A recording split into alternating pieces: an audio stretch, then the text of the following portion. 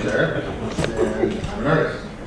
I'm a painter, tattoo artist, designer, illustrator, and from a very young age, I was compelled and encouraged to follow creative pursuits and always try to achieve my creative dreams. And I did. But as I grew up, I realized that the ideas in my head and the things that I wanted to do tended to be so much larger and grander than my physical ability would allow me to achieve. So about January of this year, I decided to form a collective. Now, it's not like a new approach, it's not something vital to any community whatsoever, but it's fun.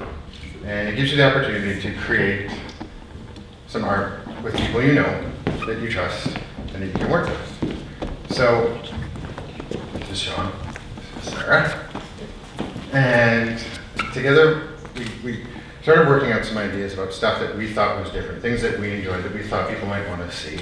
And of course we wanted to do art shows. We wanted to create new art, but most importantly, we wanted our art to have purpose. But we didn't want to create art that changed our own voice. We wanted to be able to show people our art, sell it, and give some money to the people who made those pursuits their purpose. So, although this is starting to sound like a pretty cool idea, one thing artists inherently are lofty dreamers and completely disorganized people. So, we had a cool name called Wolf Sheep, but we did not have any shell to present to the public. And the one thing that makes you a professional entity, one thing that makes you a foundation to people is branding and identity. And that's when we met our friends at Media One, and I met a guy named Graham. Hi, I'm Graham. So what I do is visual identity and branding. How many people know the difference between branding and visual identity? Show of hands? Pretty good. So branding is what you see here. I've got 3 people up here who are all fantastic artists. They are the Wolf Sheep brand. They are what creates Wolf Sheep. They are what makes it tick. What I did was create an identity for us, something to make us look professional, which is tough. Artists, by their nature, like Eric said, it's tough to make something like this look really polished. So where I came in was Eric and I sat down and we started chatting about how we could create a visual identity for something like Wolf Sheep. And the big part about it was finding something simple enough to let the art speak. Everybody here has been to an art gallery, I'm sure. Art galleries always have the same branding. Typeface, simple, clean, art does the talking. So that's where we started. So once we have branding and identity and foundation in place, we needed a way to be able to communicate the fact that if we wanted things to be for purpose, we needed the people involved. We met a guy named Adam. This guy was incredibly driven to do just that job. I'm driven. So yeah, the Wolf Sheep guys brought me in to basically plan our first show, to throw a party, to get people out to see what it is that we do. Shortly after they brought me in, I realized it was quickly becoming a we situation. We at Wolf Sheep, we are a collective, and so we started planning the show, and we're trying to think of the theme for the show. And our artists work a lot in collaboration. They work together on paintings. The one that you're going to see when we finish up here is is an example of that. And we thought we'd take the idea of a collaborative painting and apply it to an entire event. We wanted to create a show that had many different contributors that all had a say in the final product of it and what it actually looked like at the end. So we had the concept, and then we went down to planning. I'll get back to that. When we had the concept and we had an idea for a show, we wanted people to come to the show. And if people are going to come to the show, we need to communicate with people to come to the show. The way that we go about that, everyone uses social media. It's just part of our nature now. Facebook, Twitter, Tumblr, all that. So we bring some people involved. They're afraid of the stage. We get people to handle that for us, to work on it all the time. Because, social media it's not a new thing. It's not cutting edge anymore. But the way that you use it is kind of what helps people learn about what you're doing and feel more a part of what you're doing. If if you're communicating all the time, if you're updating them on where you're going, what you're doing, what your interests are, what sort of things inspire you, people see that all the time, and they start to get a better idea of who you are, and they feel a little more comfortable with. The other way, aside from social media, we wanted to let people know was literally on the streets in our physical community. So we talk to our friends that run a postering company. We start getting handbills printed up. We start getting posters on the poles around downtown so that people see what's going on. They see the font that we specifically chose. They see the name that we specifically chose to communicate to them. So they get a better, stronger sense of who we are and what we're trying to communicate to them. Handbills are a great thing because people take them home. They put them in their fridge. Suddenly you are in someone's home. They start to feel like you're more a part of their world and we're a part of their world. So once we got the communication down, again, we went back to the planning. The way to get people involved in a show to feel like they're really, really a part of it is to, like I said, offer them something towards the finished product. The way that we did that was the property that we got at the Atrium building. We talked to the property managers, and we said, we want you to come on as a sponsor, but what we also want you to do is we want you to nominate a charity that will receive 20% of the profits of our art show. We thought that was a good idea. They also did. And so to that end, they nominated a charity called Every Step Counts. I would like to invite Jilly from Every Step Counts up to discuss her end on that.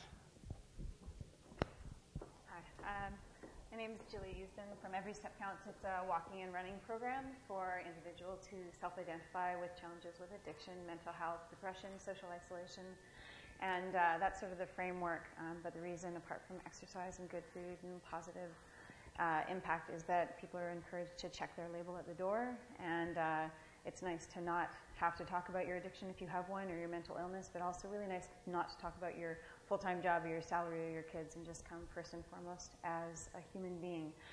When Wolf Sheep invited us to be part of their art show, one of the nicest things in terms of their visioning was that they're extending from sort of an art world, which for non-visual artists can seem a little bit intimidating, is it's collaborating and extending in the sense of community, because it's going from art to media to technology to social services and sport. So Every Step Counts is pretty happy to be a part of this. Thank you. Someone wanted to clap. So yeah, I agree.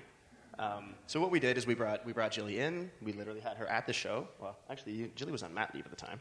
So we brought another representative in, but so they got to be at the show talking to people, literally a part of the community. So once we seem to have this model in place of knowing how to communicate with people, how to make them feel like they're aware of what we're doing, that they're part of our world, how we had the charities involved.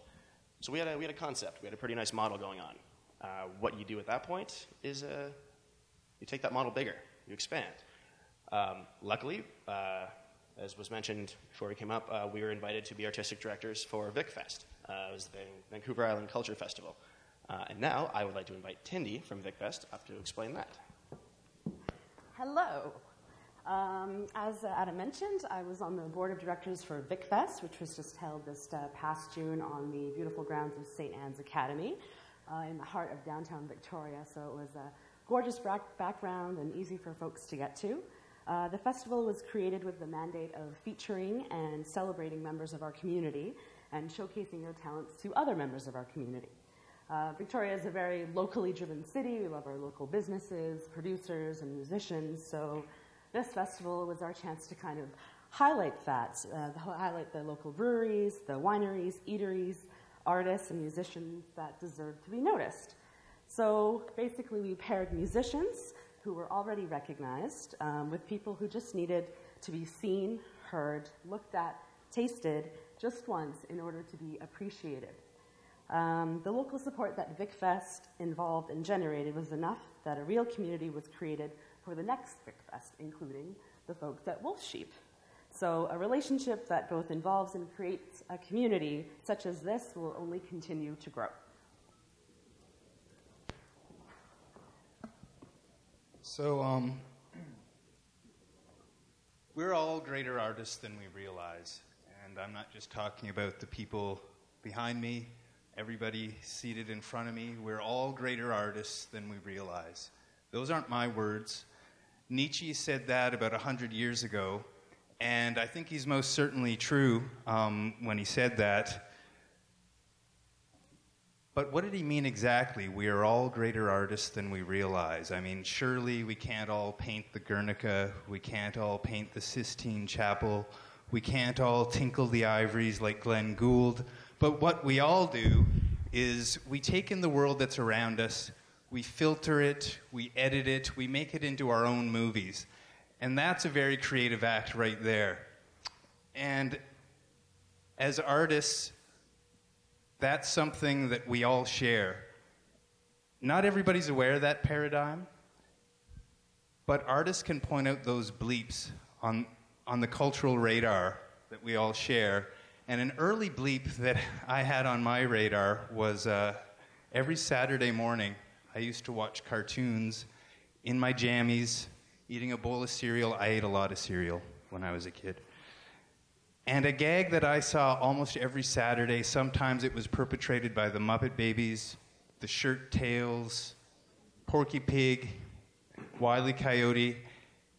They'd be walking, and then they'd realize that they weren't on solid ground anymore. They'd look down, they had walked off a cliff face. For a frozen moment, they'd be standing there suspended. Then reality would come crashing in, and they'd plummet. When I got a bit older, I was reminded of this gag again when I learned about the Greek mythology, the Greek story of Icarus and Daedalus. Now, they were banished on the Greek Isle of Crete, which is different, I should point out, than the Greek Isle of Lesbos. That's something totally different. But they were banished, and Daedalus created wings for his son to try to escape this prison. Now, this is significant to the seat of the artist for a couple of reasons. I'll get to that. But while Icarus was flying with these wings, he flew too close to the sun. The sun melted the glue, the feathers. He was frozen for a moment, kind of like Porky Pig. And then he plummeted, dreams dashed, into a watery grave. Now, Daedalus, in Greek, doesn't mean art, doesn't mean aviator. It doesn't mean scientist, it means artist. And that's pretty relevant, I think, to survival. And that's something that Wolf Sheep does for the community. We're kind of like, I'm going to paint a metaphor. I like to talk in metaphors, so bear with me. It's a little bit confused. But basically, we cast our nets for the community into the oceans, teeming with tropical fish. We bring it up as food for the community to fulfill the promise of community. Okay, let me just back up for one moment, sorry. To Daedalus and that whole idea of him dreaming these wings. He dreams these wings for his son, kind of like Leonardo da Vinci and his illustrations of helicopters. Now, in a way, what Wolf Sheep does is we create helicopters. We're creating helicopters of the mind, I suppose. Okay, that's not the best metaphor that I've come up with. You don't need to write that in your scribblers. But it's still important, I think, to the seat of the artist.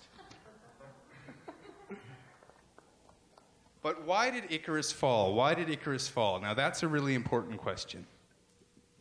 And I think maybe Icarus fell because Daedalus was toiling away in a vacuum, creating by himself. I think it's time, though, for really artists to start getting into cahoots together. We need to start cahooting. I'm not sure if that's a word, but if we can add tweet, if we can add fist bump, if these are words that can be added to the dictionary, then maybe we should add cahooting. Cahooting could be a word that we add to the dictionary. Why not? The future exists first in imagination, then in will, then in reality. The future is there for us. If we're willing to grab it, if we're willing to take that leap, and maybe that's something we could all take together. Okay. So what we sort of start to see here is that if you just try to foster even a small spark of creativity within your community, you begin to empower an entire group of people that are rewarded by their own creative actions. We can all collaborate, and we can all create something bigger and grander than anything we can dream. We are Wolf Sheep Arthouse. Thank you for your time.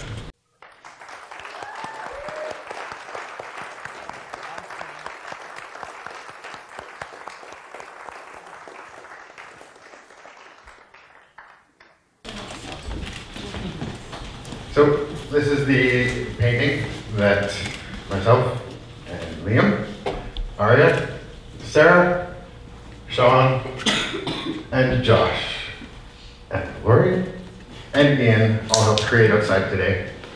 And we would like to donate the painting to the TEDx organizers. You're free to do with it what you'd like.